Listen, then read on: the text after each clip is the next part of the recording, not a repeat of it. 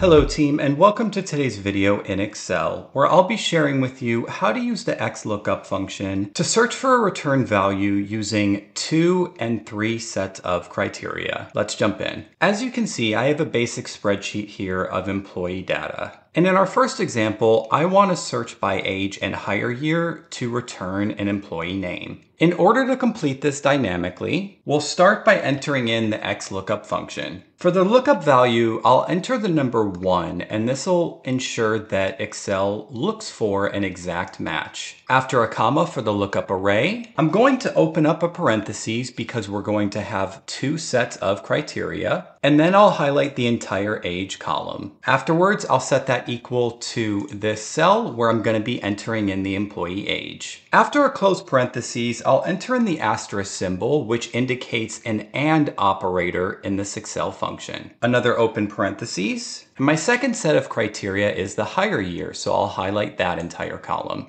And I'll set that equal to the cell below where I'm going to be entering in the hire year. After a close parentheses and a comma, Excel brings me to the return array argument for this function. I want to return the employee name, so I'll highlight the entire first name column, one final comma, and then I'm brought to the if not found argument for this function. And just so we don't have an error or any blanks, I'll enter in quotations no match for if there isn't a match found. One final close parentheses and then click enter. You'll see Excel is currently telling me there's no match because I haven't entered any data yet. So if we enter the information for Carla Davis, whose age is 41 and hire year is 2015, you'll see that name is now returned correctly. And you'll see that both criteria do have to match. So if I enter an age of 37 for David Lee, you'll see the name return now says no match. But if I enter the hire year of 2019, I get the correct name. Okay team, now let's take a look at how to add an additional set of criteria for this function. To begin, I'll open back up the formula, and I'm going to be adding the criteria of department. So heading back to the lookup array argument for this function, I'll enter another asterisk, open parentheses. The lookup array will be department, so I'll highlight that column, and I'll set that equal to the department that I'll enter in. Again, close parentheses, and now I can click enter. You'll see there's currently no match for name returned because we entered in that additional criteria. So if I set the department for David Lee to IT, you'll see that name is now returned correctly. Before we wrap up, if you'd like to learn more about the XLOOKUP function, please check out my video linked in the description. Team, I hope you enjoyed these tips today. Please like and subscribe to the channel for future videos.